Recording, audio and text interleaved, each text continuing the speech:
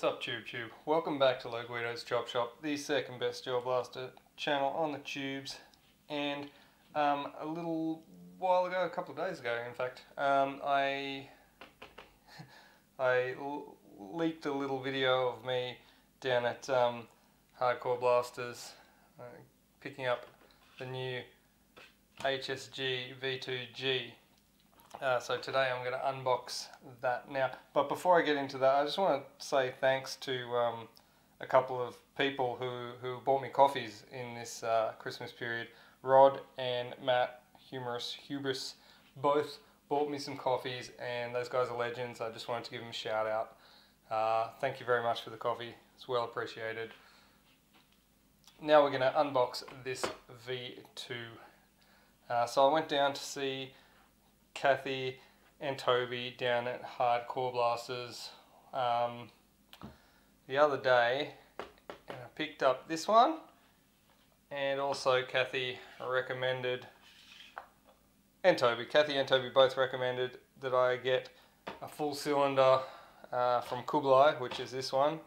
Now I was skeptical because I generally don't like anything that comes from Kublai, but I've been told this is good, so I got it. And I've got the 8mm slimline bushes from Retro Arms. Also got them from Kathy while I was there. I got some other goodies which I'm going to go into, which are going to go into this box. But first of all, and most importantly, let's open this box up and see what's inside. I know Kathy put a great deal of effort into these seals. She wanted to make sure that I had the box sealed so that when I open it on camera, it's gonna, man, that's a good seal. It's gonna be opened for the first time. There we go. Whoa, that is so bright. That is so shiny. I'm going to have to adjust my camera. Alright, just had to tone it down a bit. So this is what comes in the box. You've got the incredibly shiny V2G box, and you've got a little bag of accessories. First I'm going to open up these accessories and have a look what we've got. So there is a HSG V2G tappet plate. So that's a specific tappet plate that comes with the V2G. It also comes with a mag terminal plate. Now that mag terminal plate looks like the spacing is for that of a Gen 8 style mag, with the mag terminals there. Obviously if you were doing a Wells or a MP5 or something else, the mag spacing is going to be different, so you'll require a different mag terminal plate. But Toby did assure me that he does have more mag terminal plates in the making, because you can't provide everything for everyone in the box, do you know what I mean? Like, you have to, the Gen 8 is probably the most common configuration, so that's what they've provided in the box, and that's what they're going with. If you need something different, then soon you'll be able to get the appropriate ones for other different types of blasters. I'm going to take this out of the box. Ooh, sticker.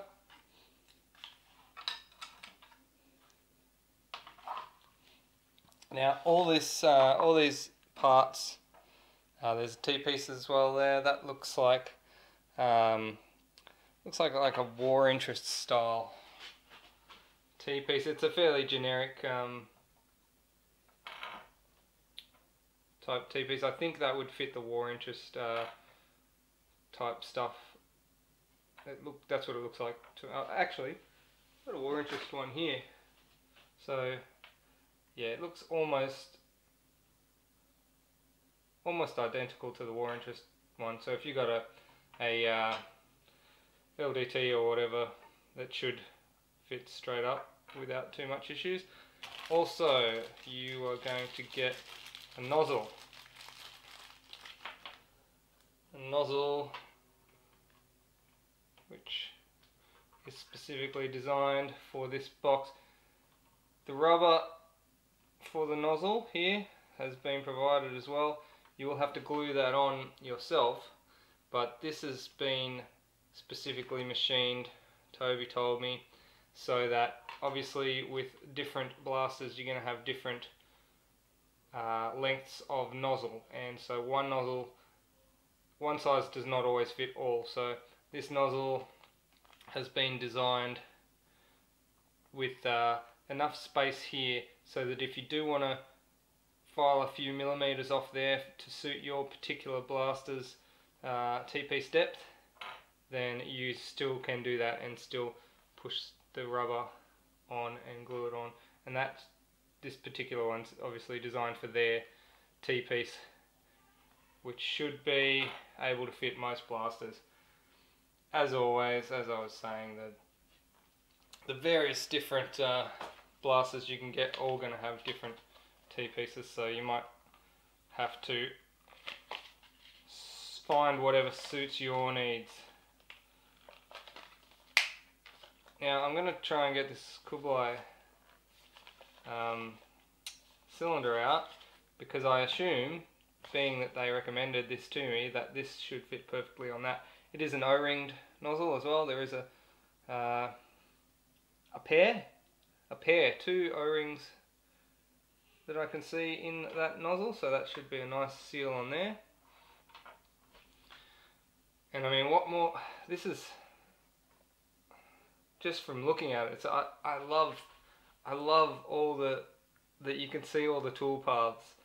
I love that you can see all the machining marks. Although it is very smooth, it has been coated in Cerakote, but a clear one. It's been coated in a clear coat. So even though you can still see the tooling paths, it is very, very smooth, and the surfaces are so well finished on the two halves of the gearbox that they actually, they hold themselves together without any screws. It's a perfect friction fit, the two halves of the gearbox. It's beautiful. I like it. There's your screws. Sets of M3 screws to hold it together. Inside here you see what you would expect for most V2 type gearboxes. There is a few extra little features that I like. I like this one here. It's got the little wire tuck, so that when you run your wiring down here, you can tuck it down behind there so that your motor pinion doesn't tear up the wires when you push the motor in. That's always a good one to have. It's got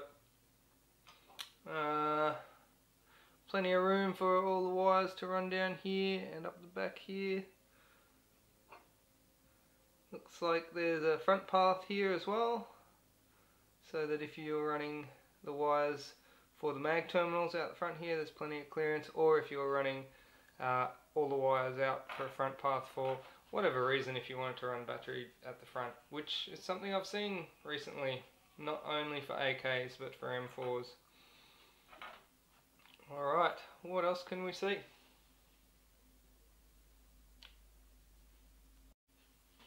Oh, and there's another piece in the bag.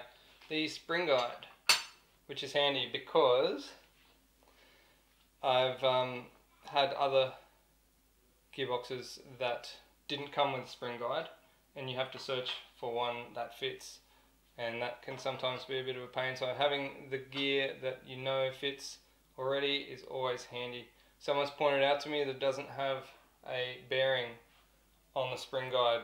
I don't see that as a real big deal, because you generally always have a bearing on the piston anyway, under the piston head, so your spring's not going to twist up and turn or anything, and more often than not, a lot of stock spring guides I've seen don't have bearings on them anyway, so it's not a deal, not for me anyway.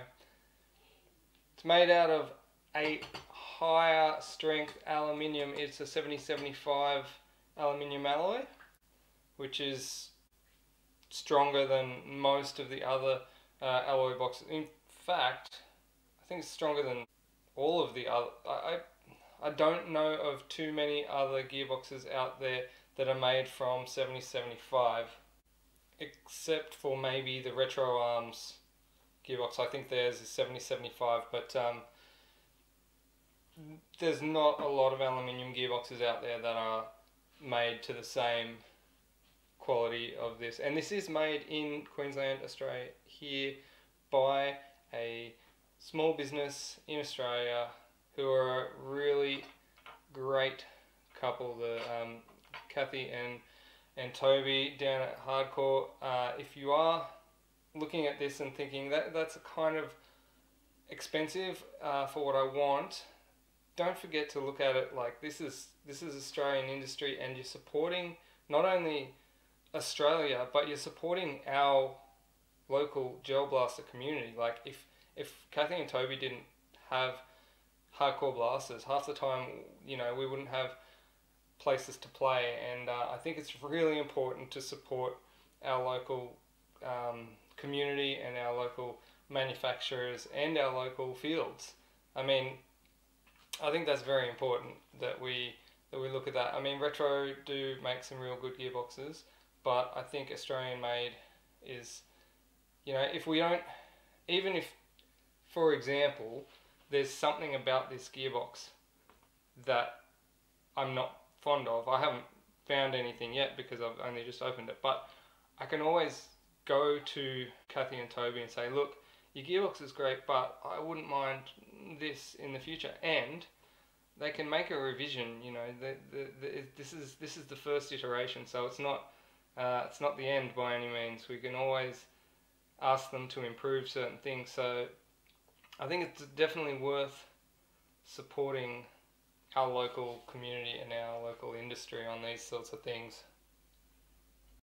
All right, I just want to start building this now. I want to put this together and get it into something. I know I've got some of these Retro bushes, and they are a press fit, so they won't fit straight in there like that. I will need to either press them in, or as I did with the MK box, I waited for my missus to cook a cake, and then after she finished cooking the cake, I just stuck 2 halves of the gearbox in the oven while it was cooling down, and I had the bushes in the freezer, and then I could just sort of press them in with my hand. But failing that, you could always use a small press, or just a hammer and a punch with something softer rubber underneath it, just to support it, so you're not stressing the gearbox too much when you knock them in. But they are a press fit, so they will be a nice friction fit in there, and they won't turn, and you won't need to glue them in or anything like that. It always bothers me when people are resorting to gluing their bushes into a gearbox, because that just means the gearbox's hole's too big. If the bushes can easily slide in and out of them, then the holes aren't fit for purpose. But I'm probably gonna. It's hot enough that I'm just gonna maybe leave this box out in the sun for a bit and leave these bushes in the freezer, and then we'll come back and pop them in. Alright, press the bushings in there. They're a very firm fit, so you will need a press or something to hammer them in, or press them in or hammer them in. Alternatively, you can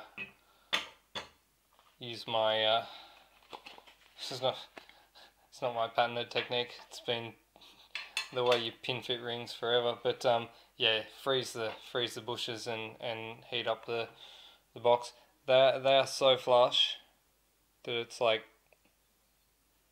it's just perfect the way they sit in there. I'm going to open up this this cylinder from Kublai and try and get in there. So far my biggest drummer has been trying to open the packaging. Just gonna open that up. Alright, got it open. This is a CNC single piece cylinder from Kublai, so there's no worries about air seals or anything in there because it's all one piece. And the nozzle is a very nice O-ringed tight fit on there. I'm going to put some oil onto that to lube it up a bit to give it that nice bit of lube it needs for a smooth motion. I'm just going to use some very fine machine oil. I'm going to use some very fine, like a sewing machine oil in there because it's a very, very tight fit, so just lube that up. Now the tappet plate is interesting. These other additional pieces here are 3D printed. So they're the mag plate and the T are 3D printed. The tappet plate is not 3D printed. It is CNC'd by the looks of it. It looks like it's CNC'd out of a solid piece of Delrin or something. I'm fairly sure. So that is a nice solid tappet plate. Doesn't look like it's gonna break or anything anytime soon. It's got a bit of flex there, which they all do. Yeah, that's a nice piece. I thought at first, I thought that it might have been 3D printed, or it might have been another tappet plate that was available off the shelf, but it is actually, you can see, I don't know if you can see, it is actually etched with HSG V2G, so it is a specific piece for this, and I can see machining marks in it, so I'm pretty sure that's CNC machined, so that's cool. And as you can also see on this box, I may or may not have mentioned before, you can see that it has been radiused in the corners here. I made a video not that long ago about why that is a thing, but yeah, that's to make basically just to remove the single point of stress from a hard angle, from a right angle. You focus all your stresses into one point, which inevitably becomes your failure point. The other thing I like here is there's no screw holes along this top piece here. So you've got a screw hole here, screw hole here, screw hole here, but there's nothing here. So I've seen gearboxes where they've got a screw in through there. That's a bad idea because that breaks. And let me just have a look in here. So it is doweled as well. So you've got dowels here, here, here. So when you do pop the two halves together, they do lock into place and sit there nicely, and they don't move. I may or may not have mentioned the spring guide is aluminium as well, which is good. It's also threaded in the back for your buffer tube screw, which is also good because I like screwing the buffer tube screw directly into the spring retainer. Just keeps everything straight and lined up. You won't have some of the retainers out there will have a tendency to like move up and down a bit like that. When you screw the buffer tube into the back there and have that screw all the way through the back into the buffer tube, it just holds everything straight, so I like to do that. It's good that they've added that thread in. Alright, got this cylinder to go in here now, just pop it in here. Just sit it in place for the moment. Another thing worth noting is that the rail in which the tappet plate rides has been trimmed back that necessary amount for the purposes of gel ball, which is cool. Also, you have I think you have a millimeter or so forward to get that additional tappet travel forward, which is also a necessary thing for gel ball. You need that full travel. Let's measure that travel. All right, so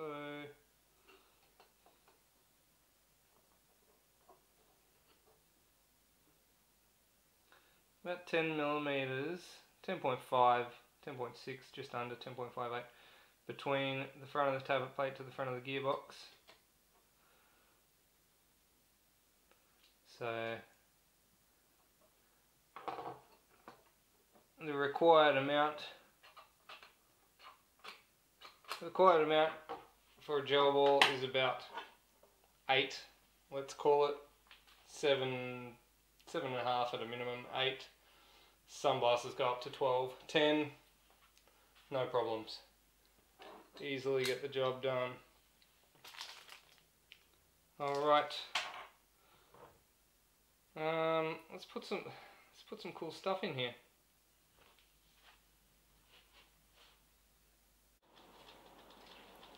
So I've whacked the gate tighten in here, and I've used the screw. The gate tighten actually comes with a screw to fix the board to the box, and the gate is like a really wafer thin circuit board, so it comes with its own little screw and washer situation there. HSG have actually provided a small screw to screw in as well. However, it is too long, and it's too long for a reason, and the reason is that you will find that regardless of what, whether you're putting in a mechanical trigger switch or a electronic trigger switch like the gate, or if you're putting in something else, you might find it's got a thicker circuit board or various equipment with various different size requirements. So you can see the gate screw doesn't poke through the other side here. If you were to use the standard screw, you'll just need to measure the exact amount of stick out that the screw has, and then take it out, take it down to the vise or a file or whatever, and just knock 2 millimeters off the end of it, or whatever your required amount is to get that flush. If you don't get it flush, you will have issues with your selector plate sliding across it. It will catch up on it. But again, that's done for a reason, because it's easier, much easier to take material away than it is to try and add material to your screw. You'd have to go and buy another screw if it was too short, whereas having one that's a bit longer always gives you the option to sand it down or file it down a little bit to bring it flush. So that's a good idea, and that's not necessarily required in this situation, because as I said, the gate comes with its own little screw and washer set up, so I'm going to be using that one. Alright, I'm keen to get this together and do something with it. Let's move on.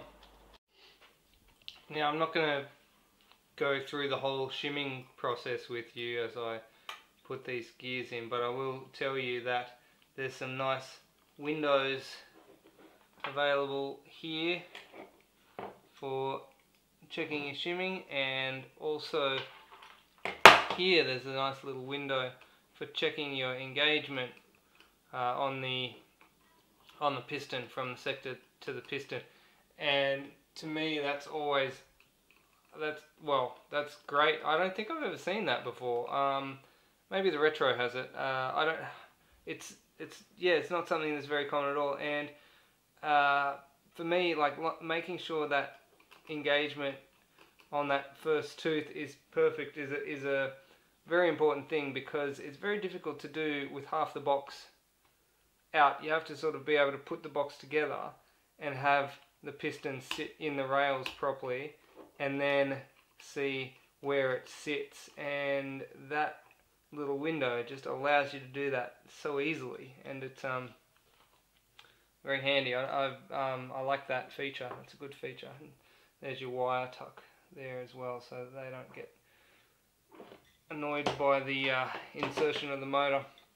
I also noticed that there is 3 main screws on this box. There's your top ones and your front ones and stuff, but when you're doing shimming and you got to torque down the box and take it off again and torque down the box, there's usually another screw down in here, which after a while gets quite annoying of taking it apart and putting it back together to just check on your shim spacing and stuff. So I like the fact that there's only 3 screws there, so you only have to undo 3 every time you take the thing apart and put it back together again. So that's cool as well from a shimming and teching point of view.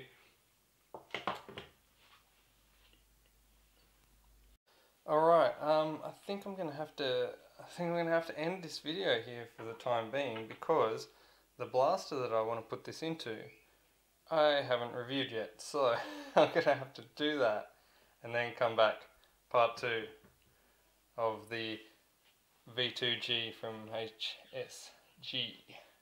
Don't forget to hit me up on Facebook if you're keen on a patch, or if you like what I'm doing here, you can always buy me a coffee. There should be a link down below. Alright, thanks for watching, guys. Peace.